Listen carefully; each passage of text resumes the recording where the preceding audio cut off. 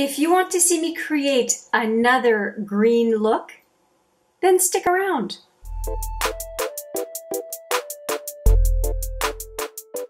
Hi there, it's Hélène and welcome back, or if it's your first time, welcome to HMM Makeup or Makeup. I have been on a quest to create green looks. And the whole premise of this is that I have always thought that because I have green eyes, that my eyes would clash with most green eyeshadows unless it's one of those edgy colors like lime green or whatever where I can kind of get away with it. Well, it's been a journey so far. I've done quite a few looks. I'm creating a lookbook for each of the looks that I'm creating. If I don't forget to take a good picture. And trying to create I'm not trying, I am creating a lookbook for a bunch of green looks. And today is the Wild Greens palette's turn. That's kind of a weird way of saying things. But if you have not seen this palette, it is an Urban Decay palette. It has a very interesting packaging. And as you can tell, the bottom row is what I'm going to be attacking as I create this look. Now, let's just wait for the camera to catch up here. I now have a normal color again. I have been a little bit confused about what I'm going to do with these green looks for this palette, and I think I want to do something that's a little bit out of my comfort zone as opposed to go with what's comfortable. So I'll call it right away. These three I would be super comfortable using, and that is not the point of the challenge. So I'm going to go over here more. So I want to use these two and maybe something from the end here, but these two are the ones that make me nervous, and so that is what I need to use for sure. So I think I'm going to use Super Greens first in the crease and then go from there. For my face right now, you can tell that I do have makeup on. For my brows, I have used the Makeup Forever brow box. It's a new one that I've been using now. I have not used it until this week, and I'm really enjoying it. It's quite a good brow box, and it should still be available at Sephora or I guess on Makeup Forever's site. So I'm really enjoying it. That is what is in my brows. On my lips, I do have this particular color from Urban Decay, and it is a Hi-Fi Shine gloss in Dirty Talk, and I really like the color, and I think it's going to go well with a green look.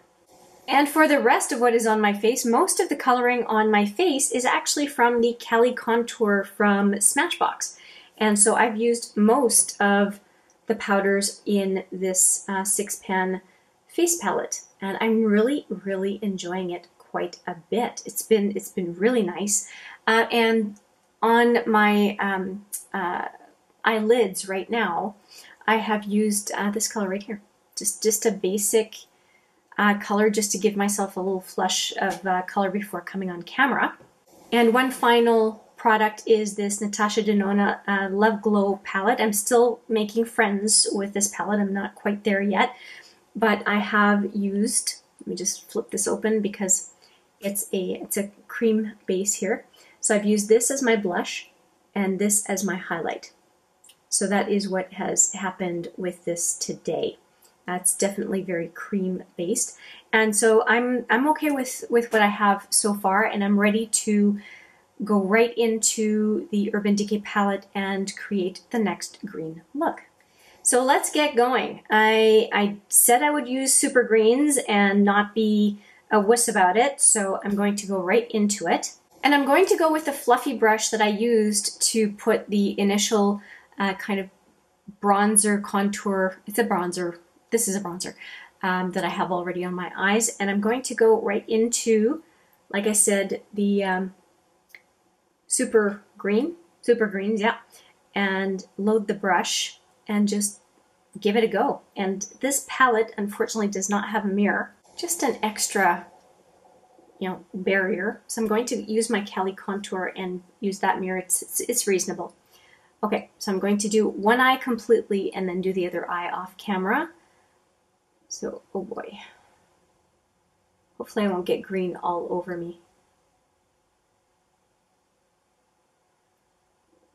Okay, so it's looking like it's doing all right so far. I'm just basically going to cover up all of the bronze color.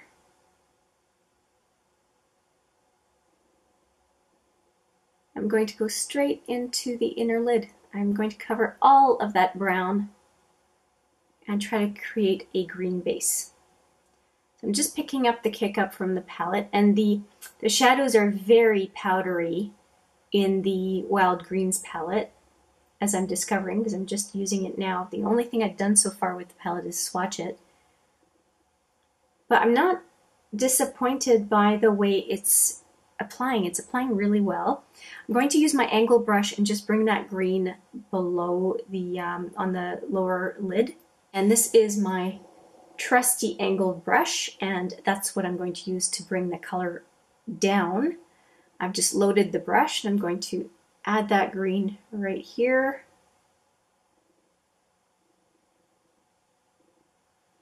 Okay, pretty effortless. I like that quite a bit. I'm going to go into the Wild Greens, and you'll see Chill top of the palette right there. This is what I'm going to put on the brow bone, so I'll do that right now. And this is usually the brush I use for the brow bone, so I'm going to go right into Chill, which definitely looks like a brow bone highlight, and take care of that right away. Okay, so that looks all right. It's a little bit bold, but we're not done with the eye look, so that should be all right. And I think I'm going to go lots of kick up. Hang on. The benefits of having, I have a sink right there, so I can get rid of extra little bit of kick up. I'm going to go into, I think I'm going to use a mixture of prickly and twist. I'm going to use these two and see how that goes. I might just use prickly. I'm kind of partial to that color as opposed to the twist, because twist I don't feel is enough green, and I'm trying to challenge myself. So I think I'll stick to prickly and see how it goes. And I'm going to use my multitasker brush from Smashbox because it's going to give me the precision for the inner corner. Hopefully I'm not going to clash too much. Let's see how this goes. Oh, it's very, oh boy. Okay, that is not working at all. That is not working at all. I need to put a sticky base in order for that for that shadow to stick. It just crumbled right off. Okay, I had to go behind the camera. Some challenges today, and I picked up the NYX glitter glue, which is basically an eyeshadow base. I've got fluff in front of me, and I'm just going to use that to give myself a sticky base. I've got a little bit on the brush, and I'm going to give myself a sticky base so that I can get prickly on my lid without so much trouble. It was really not good. It felt very dry and just was not going to stay put. So this should work much better. And so let's see how that works now. So I'm picking up prickly again, and this time it should behave better. Let's see what happens.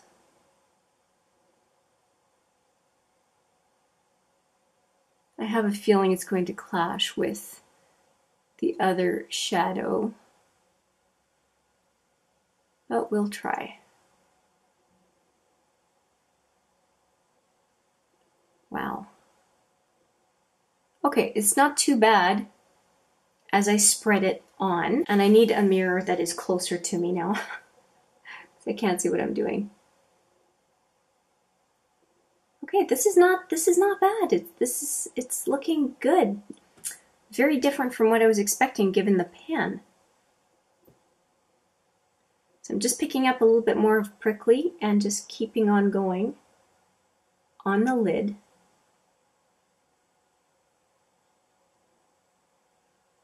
And I'm pretty happy about that. This is okay. This is definitely okay.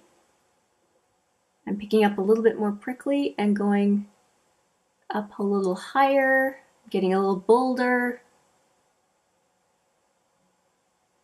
Okay, this is really working for me. I'm happy. I'm really happy about that.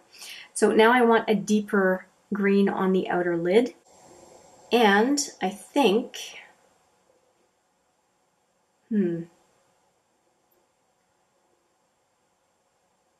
I think I'm going to try, oh boy, am I? I think I'm going to try Kale first. And if it's not enough, I'll go to Stash. But Stash is kind of a cop-out if I just use it right off the hop, because Stash is a color I'm very used to, and it's not all that green, and it's kind of too easy. So let's start off with Kale and go from there. And just for product placement, I'm actually going to use my angle brush. I think it's going to work okay. And as I said, I'm going into Kale. And let's just see what I can do. It's not the best.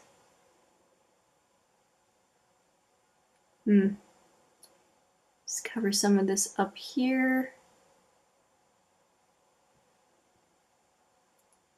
It's a little weird.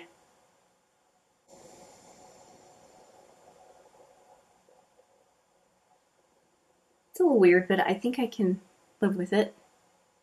It's very close to what I used for another look that was green, and I don't want to be repeating myself, but the greens here, they don't necessarily all work together all that well. I think it's intended to have one or two greens with more browns, and I think I might just go for that because it's just not looking great as a look.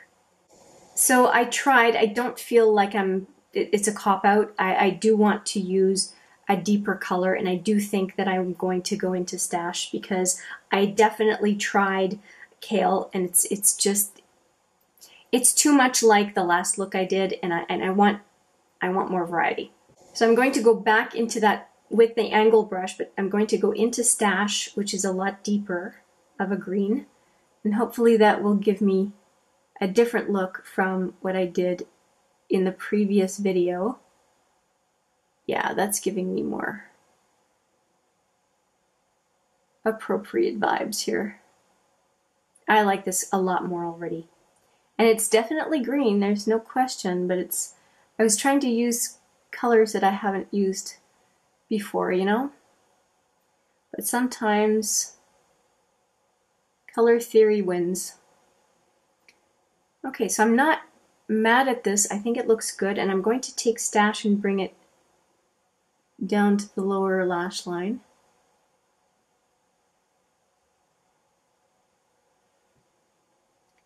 Okay, and I want to fix this. There's some of it got covered up, and I want to bring that bright green from the inner lid back. So back to my trusty multitasker brush, and I'm going to go right back into prickly and see if I can just get that sparkle back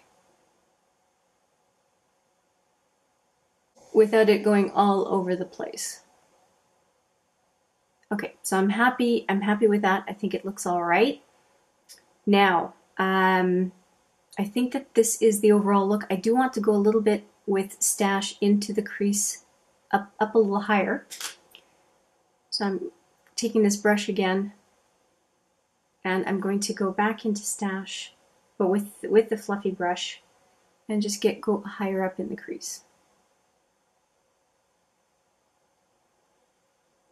Okay, so that is the look that I'm doing for green look, I should say, that I'm doing for today, and I'm okay with it. I am going to finish up this eye and then go off camera and replicate it on the other side. So let me see what it is I'm going to do with this side. Okay, I am going to use the Fenty Fly Liner and do a line on the upper lash line. And using my trusty mirror here.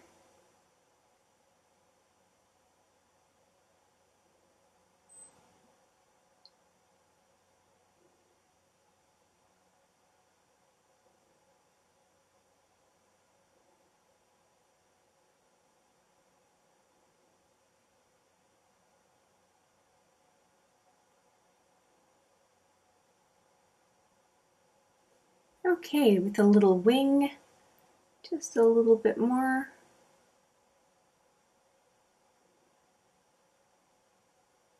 Okay, I'm happy with that. That is the liner for that side. Hopefully I'll be able to have twin wings by the time I'm done. And I'm going to use the Perversion mascara from Urban Decay and hopefully give myself some voluminous lashes. I used the Fetish mascara in a recent video and I was so surprised.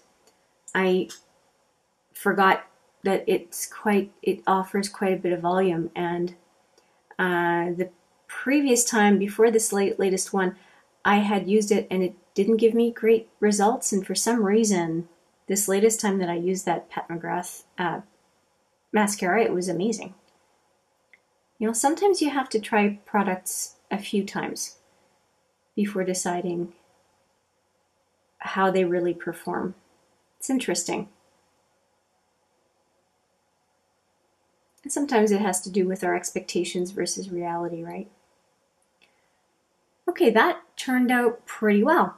So I am going to, as I said, replicate this look on the other side, and I will show you the final look. Hang tight. Okay, this is the final look. I am definitely getting Poison Ivy vibes from this look. No question. It's intense, but not in a bad way. I do think I have a little bit less on this side. Let me just even that out for a sec. Okay, there we go. It was a little too light on this side, and I did want it to be pretty even. I am really enjoying what I've done here. Super Greens was my first foray into this green palette, and then I ended up using Prickly, obviously, on the inner 2/3 of the lid. That is what the shiny stuff is. And I also used quite a bit of Kale and Stash. So Kale is what I just added over here, and then Stash is what I used to deepen up the outer lid. I'm pretty happy with the way it turned out. The camera takes a little while to just adjust back to having seen so much green on the on the screen because of the palette, which I'm not going to show you too much because otherwise it's going to turn me orange again. I'm really enjoying it. There's only one item that I added to the look that I did not talk about because I did it off camera, and that is I added the Gosh Golden Moss liner on the lower lash line, and it just went so well with Stash and Kale that I decided to do that, and I think it added a little bit of depth on the outer lower lash line. I'm happy with that. I did attempt a little bit of a wing on each side. I think that turned out okay. I really like the rust type colors, for example, from Dirty Talk here from Urban Decay. I think that the rust color and rusty copper color with the green looks really good. I am a big fan of the fly liner, so I'm happy I used it today. Always works so well for me. Physician's Formula is the liner I have on my upper waterline, and Perversion is the mascara I used today, and I'm really just happy about all of it. And going with that metallic copper that I just talked about for my lips, I also used that type of color from the Natasha Denona Love Glow palette, by going after this particular cream product, and I think it is a very good balance to go with the green. So I'm pretty happy with what I chose to use for my face, and yeah, you know what? Based on this look, am I really intimidated by green anymore? I think I'm cured, but along with the cure means that I really like greens, and so I'm going to keep on with this project. I'm enjoying it. I hope you are too. And if you have some requests for the types of looks, let me know, because I always like to hear from you, and it's fun to play and to interact with each other when we are doing these types of looks. So that is it from me. I definitely feel like poison ivy today. And yeah, this was so much fun. This was really so much fun. I am looking forward to doing more looks, and I don't know which palette I'm going to tackle next. Well, I might. Let me show you. I'm kind of thinking this is the next one, because I can use a lot of the yellows, and it's kind of, it's yellows, but yellows and more. Let me just show you the palette. I think I could balance the sunflower palette along with a bunch of greens, and I think you'll agree, just taking a look at the color story. So I think I might just pair that with some greens and make it work. And I can use the yellows to pair with the greens and the browns to pair with the greens. So I might just do that. But I reserve the right to change my mind. But I am really curious about this palette, so I might just go there. We'll see. With that, I say thank you so much for watching. I hope you enjoyed it. Let me know what you think in the comments, of course, as usual. And I look forward to seeing you in the next video. But for now, as always, take care.